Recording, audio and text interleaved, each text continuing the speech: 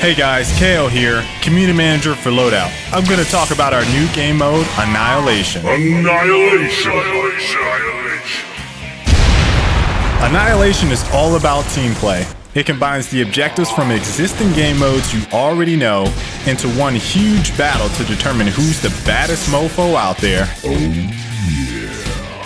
Any group of 8 can play Annihilation in exhibition for fun or practice. You need to complete objectives in order to raise your team score, just like any other game mode.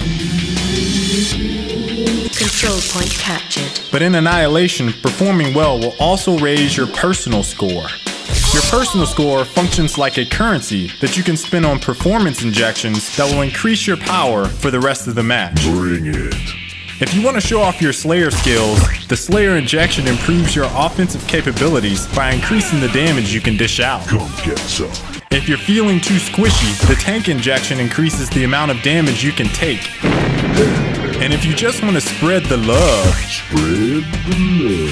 the healer injection will improve the rate your weapons heal and increase the effectiveness of health packs you pick up. So don't forget to upgrade, otherwise you'll be that guy who gets put in a knapsack and carried by his teammates.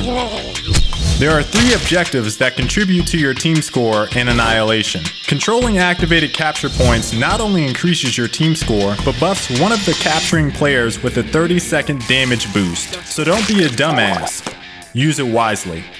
How's your hammer hanging? Capturing the enemy's hammer also raises your team score. Steal it from their base and take it to your own. But remember, you can only score if your hammer is safe at your base, so protect it. Bring it. Every kill counts, provided you grab the plutonium vials. You score points by grabbing the vials dead enemies drop. You deny the enemy points by snatching the vials your dead allies leave behind. If you don't grab the vials, you don't get the points. So how do you win Annihilation? First, you have to raise your team score by completing the objectives. Scoring enough points will lower the shields on the enemy's dropship.